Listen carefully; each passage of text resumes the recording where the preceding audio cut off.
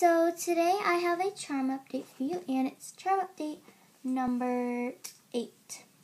So yeah, and once again I have made all of these, and it was supposed to just go in charm update number 7, but once again I don't want you guys to have to go on my channel and look for part 3 and stuff, so I just wanted to make it easier. So yeah, and then I made these super adorable golden Oreos, and those are made out of Play-Doh, so yeah.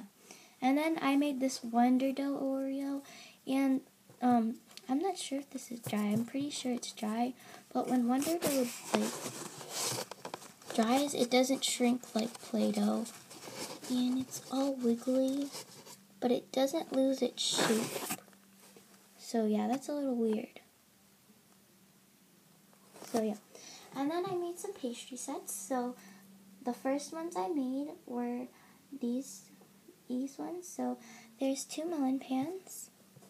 And if you're wondering how to make like a tan color other than buy the tan color of Play-Doh, you can take golden and white Play-Doh and mix it together. So yeah, and then I made this set of cinnamon rolls, inspired by my friend Kylie, but she's never starred on my channel before, so you guys don't know who she is. So yeah, and then I made these 3 Shishi the Panda, and they're sparkly and pink.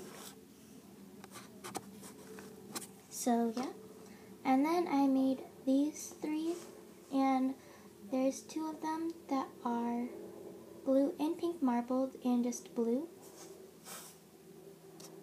So yeah, and then I finally made some polymer clay charms for once. So yeah, and I didn't have much inspiration, so I didn't make much, but yeah. And so the first thing I made out of polymer clay is this red velvet ice cream scoop with chocolate sprinkles. And then I made this pomegranate or strawberry flavored ice cream with chocolate drizzle and a cherry on top. And this is my favorite piece that I made. And then I made this Oreo that is glow in the dark. And it kind of looks like it's glowing right now, but yeah. And then I made this donut ring for my sister. And then I made these 2 eggplants. So the first one is chubby and fat. And I actually did put some texturing on the leaf. Oh no, not on this one. So yeah, it's sparkly. And then, wait, both of these don't have texturing on the leaf. So yeah, sorry. And then I have this one, and it's not chubby, I guess. And then I made this rose inspired by So Craftastic. And sorry these aren't glazed. I just didn't feel like it.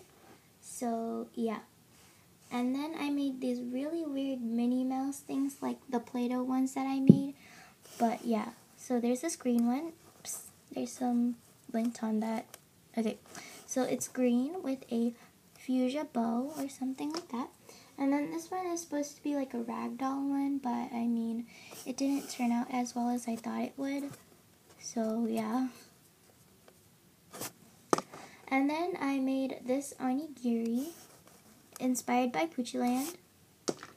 And then I made this sushi for my sister because I'm going to put it on a keychain because she really wanted me to make her one like this. And it's really dirty and I don't really like it that much. But if I glaze it, it'll look a lot better. So yeah. So yeah. And I really like this. And it's also inspired by Poochieland. If you watched her sushi train tutorial, like how to make all those sushis. So yeah, and then I made this chocolate kiss, and then I made this macaroon, and it's purple marbled in with black, if you can see. So yeah, and it's a bit sparkly. And then I made some red stuff. So I made this apple. And what inspired me to have a golden stem on it is Christina Zaide because she gave me an apple biscuit. And I think you can see that apple biscuit in my charm review for her. So yeah. And then I made this tomato. Just, I don't know. I don't know why. And then I made some really cute stuff that involve having to brush your teeth, I guess. So first I made this really random flavored ice cream. I don't even know if they make this. Or it could be ube. But ube is a little bit darker. So yeah. And then I made this chocolate roll cake, or an Argentinian dessert, because my friend told me that. So yeah. And then I made this chocolate bar. And I know it doesn't look like chocolate. It looks more like some crackly road thing. But yeah, it was just for fun. Because I didn't have much, like, inspiration. So yeah.